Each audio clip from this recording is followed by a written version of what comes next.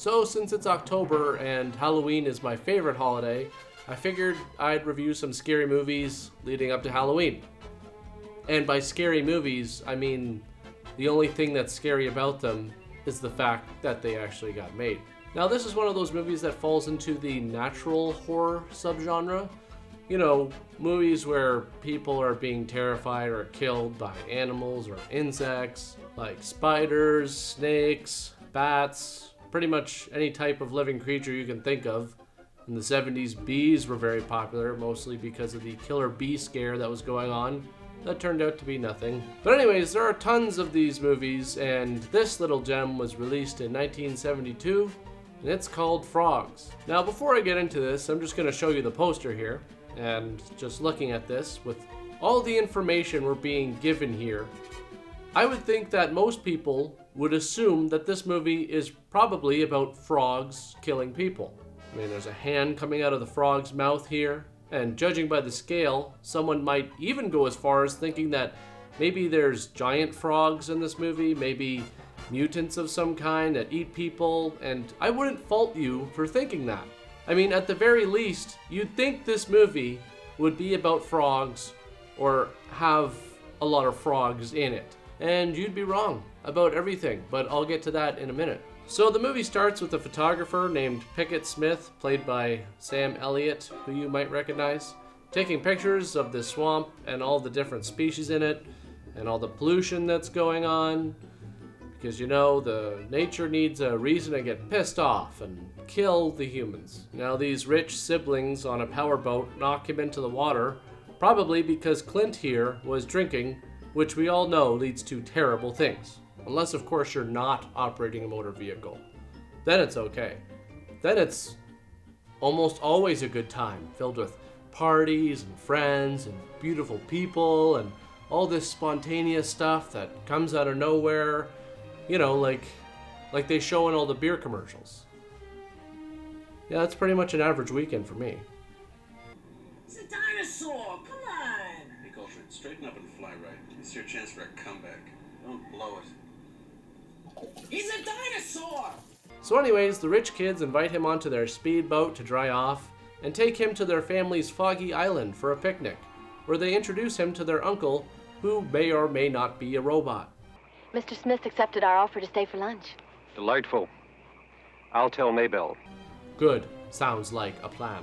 Now as they walk to the mansion, we keep seeing shots of more and more frogs, basically telling us there's a huge frog presence on this island, which would make sense after all because, well, the movie's called Frogs. But there's just one problem. These aren't frogs. These are toads. Cane toads, I believe. In fact, throughout the movie, the vast majority of these shots are of toads with just a frog's ribbit dubbed over the image. So anyways, Pickett gets introduced to all of the family members, and there are a lot of them, so I'm not even going to go through and name all of them because it really doesn't matter. Most of them are going to die anyways. What? That's a spoiler? Really? What did you think was going to happen in this movie? The family and the toads all become friends and sing Kumbaya for an hour and a half? Now, in most horror movies, you have that first act where you get introduced to the characters and everything should be kind of a build-up to when the killing starts happening. But in this movie, it's not so much of a build-up as it is just a giant wait. And I mean wait. It's actually the first half of the movie. 45 minutes of really nothing interesting, with shots of toads peppered in here and there, almost just to remind you of why you started watching the movie in the first place. And like a lot of horror movies, the phones aren't working. I don't know, maybe the toads cut the line. So rich son number one goes out to check on them, and this is a part of the movie that I really don't understand. At one point he slowly gets out of the Jeep, takes aim and shoots at some birds. Now, there's actually a Wikipedia page on this movie that has a fairly detailed summary of the plot, believe it or not. I mean, I'm not complaining.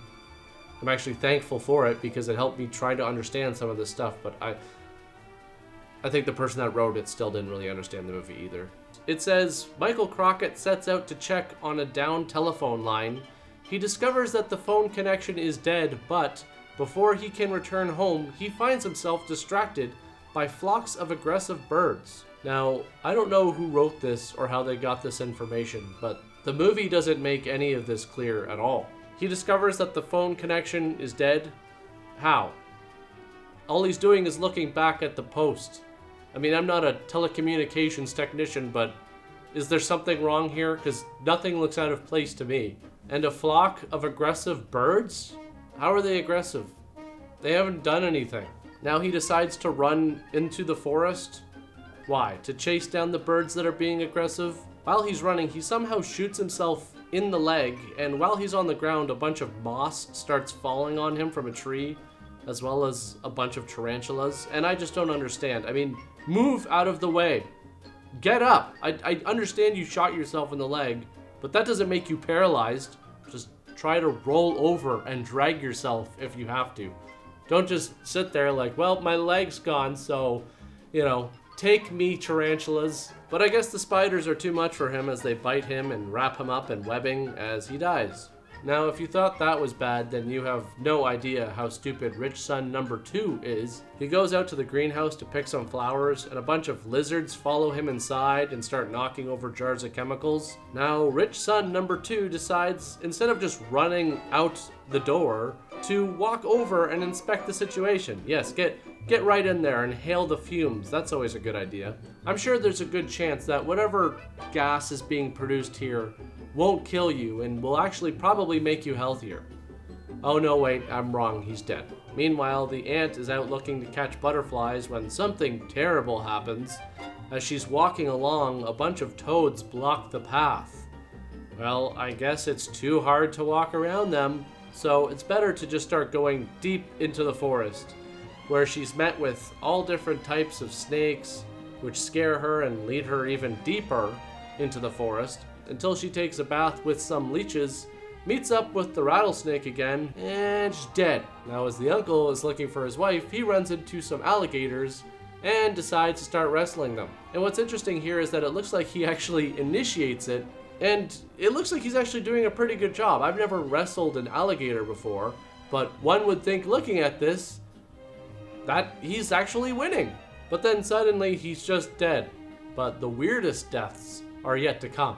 Like when the butler, chef, and Rich Son number 2's fiance decide to leave the island, but as soon as they reach land, they're attacked by birds, I guess. This is starting to feel like an Alfred Hitchcock movie, except not, because those are good. Now, as Clint swims back to the boat, he's attacked by water moccasins, and I really don't know what happens here. I mean, he reaches the boat, but then he doesn't climb aboard the boat. He almost waits to get bitten.